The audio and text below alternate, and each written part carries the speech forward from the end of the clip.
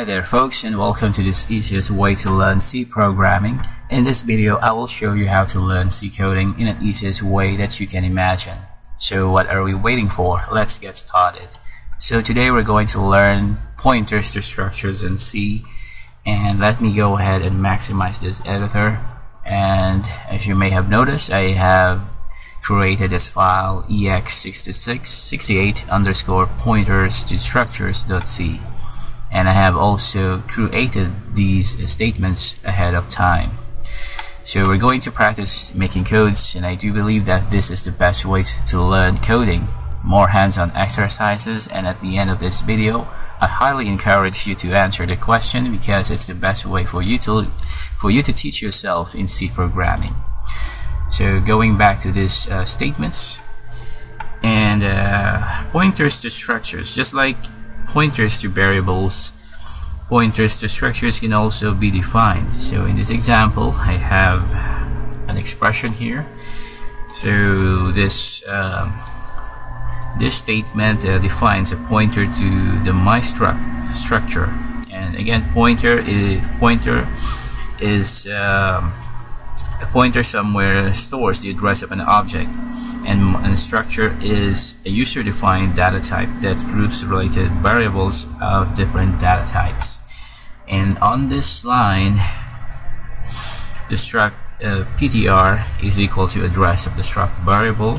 So this stores the address of the structure variable struct var in the pointer struct ptr on this. So again, on this line, it stores the address of the structure variable struct var in the variable pointer in the pointer structure ptr, and on this line struct ptr, and then there's an arrow here, struct mem. So this accesses the value of the structure member struct mem. So let me go ahead and give you an example. Let me delete this lines of code and uncomment this function. So let me go ahead and complete this code.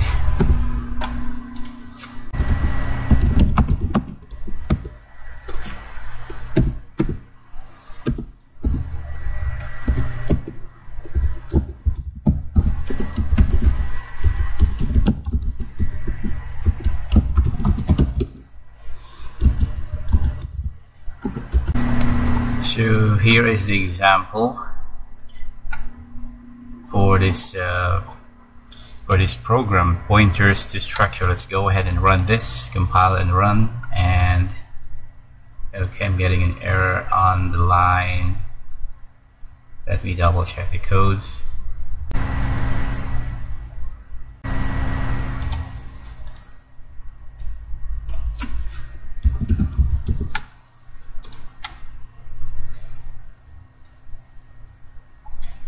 So let's go ahead and run this, compile and run, and as you can see, student named Chris, number 6, age 26, student 2, maxima, number 9, age 19. So that's correct.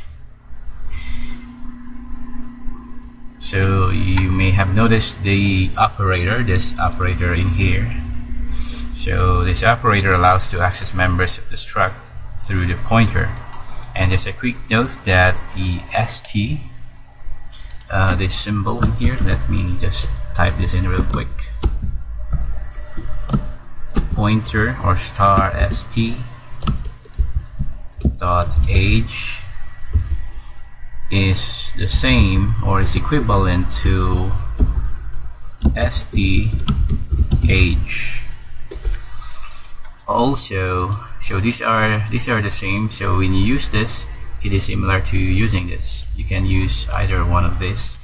And also, when a type def has been used to name the struct, then a pointer is declared using only the type def name along with the star and the pointer name.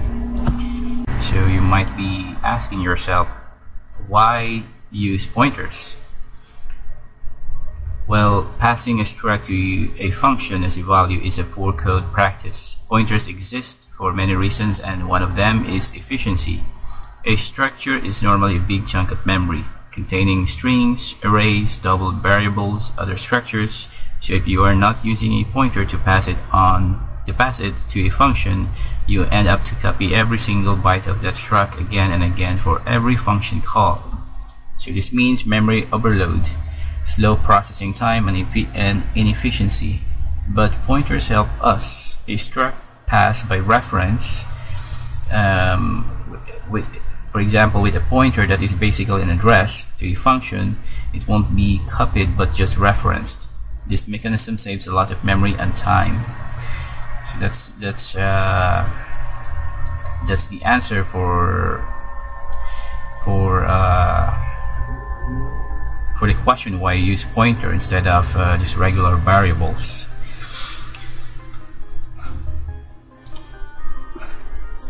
So that's it for this video, and before we wrap up, let's test your knowledge. I have here a little exercise for you on this tab. I want you to fill in the blanks to declare a pointer to a structure and access the structure members using the pointer. So as you can see, there's two missing pieces of information in here that needs to be filled in, and if you know the answer, please put it in the comment section below. Thank you.